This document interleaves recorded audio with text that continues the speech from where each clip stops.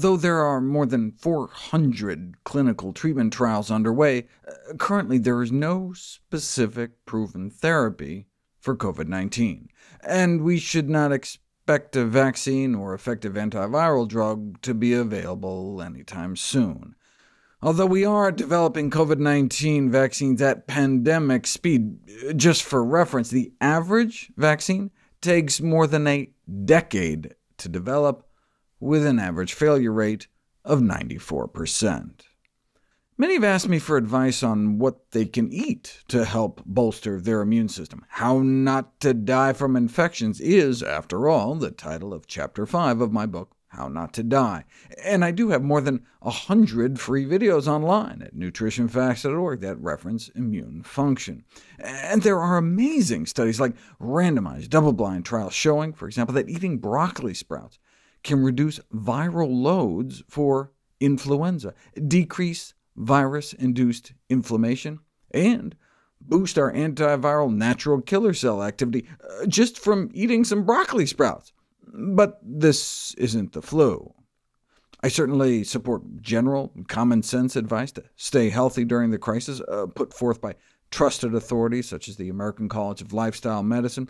This includes getting sufficient sleep, 7 to 9 hours, keeping active, reducing stress, staying connected, albeit remotely, to friends and family, and eating healthfully, a diet centered around whole plant foods.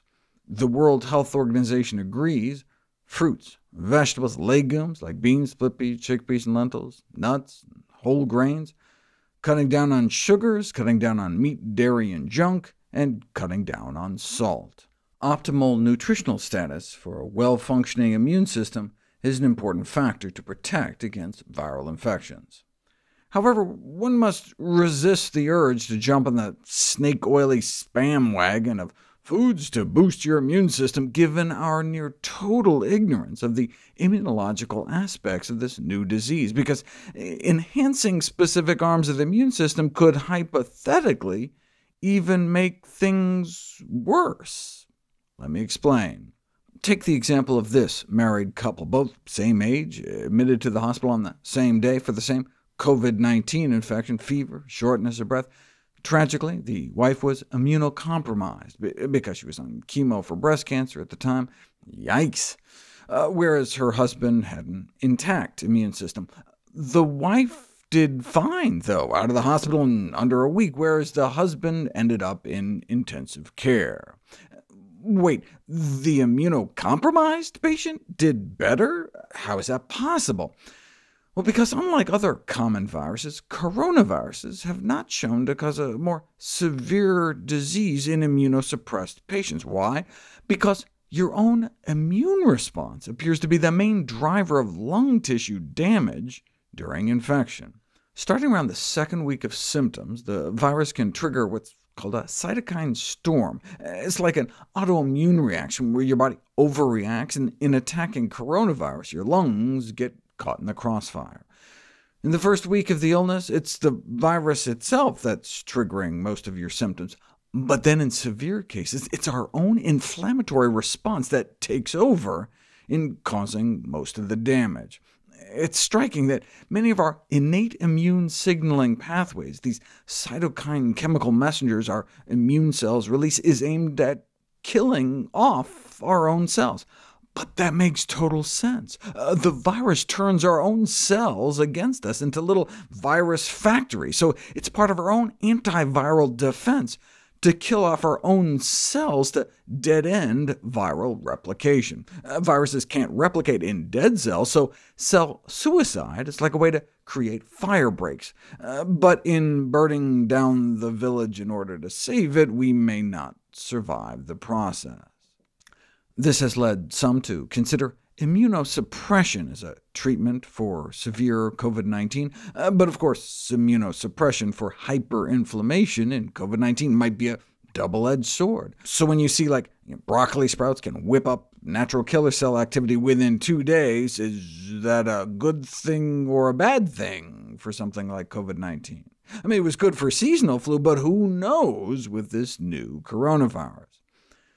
Young children have relatively immature immune systems and normally suffer disproportionately from viral infections such as the flu, but not, apparently, from COVID-19, or SARS, or MERS, for that matter, the other two deadly coronaviruses.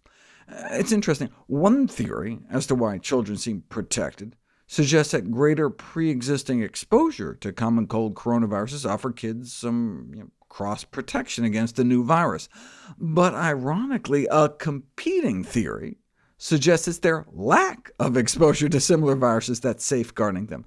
There's a phenomenon known as ADE, antibody-dependent enhancement, a phenomenon first described more than 50 years ago.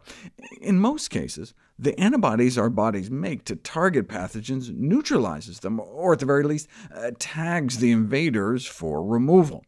Sometimes, though, antibodies can actually facilitate viral infection and exacerbate disease. This may be the case with SARS, where antibodies generated against the viral spike proteins were sometimes found to promote infection. In monkeys, an experimental SARS vaccine resulted in aggravated lung damage. Now, vaccine developers are well aware of this phenomenon and would work to ensure any commercial vaccine would be free from this failing, but it has been used to venture a guess to account for the unusual age distribution of severe COVID-19 cases. Perhaps similar coronaviruses circulated silently decades ago, and those old enough to have been exposed to them are now experiencing exaggerated responses to COVID-19. But young people never saw them, so they don't get the overreaction. I'm not suggesting this speculation is true. I just use it to illustrate the complexity of our immune interactions. Viruses attack, we counterattack, and then viruses sometimes evolve to use our own counterattack in their favor. Just a word of caution before trying to specifically boost some element of our immune system before understanding the full scope of the new threat. Given the uncertainties, the best strategy is to not get infected in the first place, especially not until effective treatments and a functioning healthcare system are available.